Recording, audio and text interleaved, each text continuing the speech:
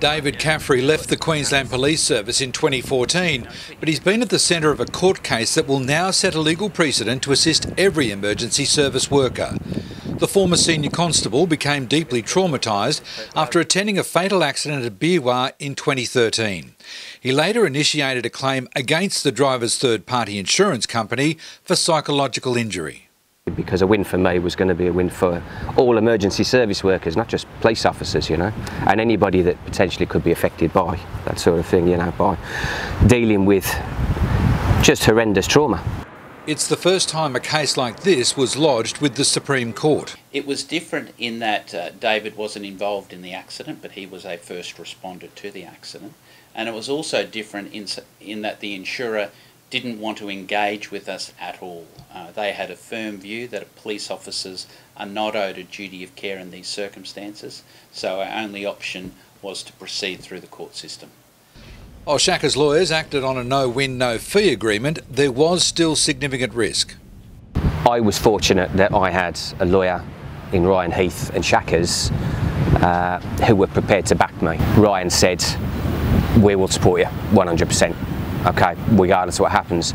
But of course, I would have had to have sold my house, because a loss for me would have meant the loss of my family home, And Ian Levers and the Queensland Police Union assured me that that wasn't going to happen.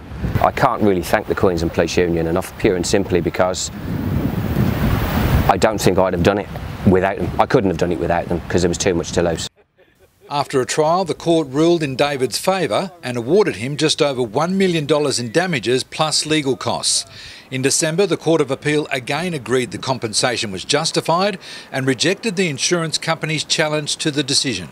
The best thing I can say is that if you've got any doubt whatsoever as a police officer about whether you should be in the Queensland Police Union or not, don't have any doubt. QPU President Ian Levers says the case was important to confirm police are owed the same duty of care by a negligent driver as any other member of the community. This is an important matter for all police, and that is why we as the police union have fully funded it and underwritten it every step of the way. A precedent for duty of care is now set that will cover all Queensland police and emergency service personnel who attend highly traumatic road smashes. It nearly broke me, the whole process, but at least now there's no ambiguity.